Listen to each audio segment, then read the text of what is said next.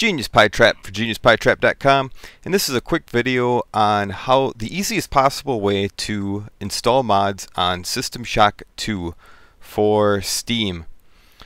Now this will also work, I guess, if you bought the game on Good Old Games, but mainly focusing on if you bought the game on Steam.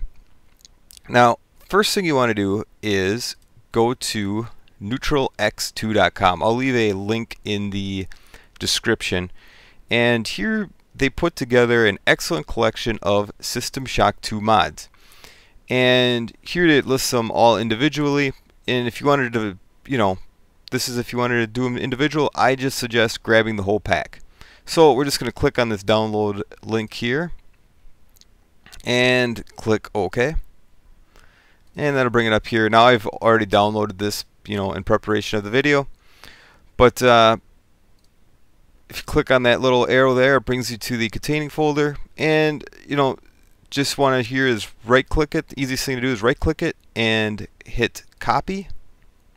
We can get out of there, and we can go to our library, and assuming you already bought System Shock 2, we're gonna go find it here and right click on it, go to properties, go to local files, browse local files, and that'll bring us up to the System Shock 2 folders.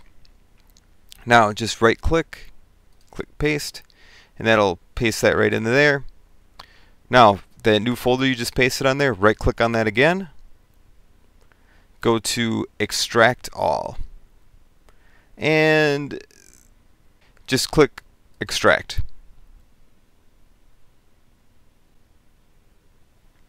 And there we have it. Now when these pop up like here, we just want to select both of them, right click, copy, and we can X out of that, and we want to right click here and paste. Now it's going to ask you destination. You're just going to click yes, just keep on clicking yes, and copy and replace, copy and replace, and there we have it.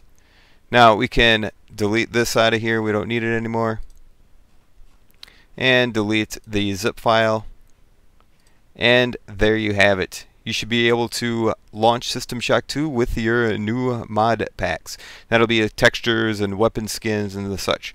Hope you enjoyed watching. Any comments, questions, concerns, leave them below. Thanks for watching. Subscribe. Bye.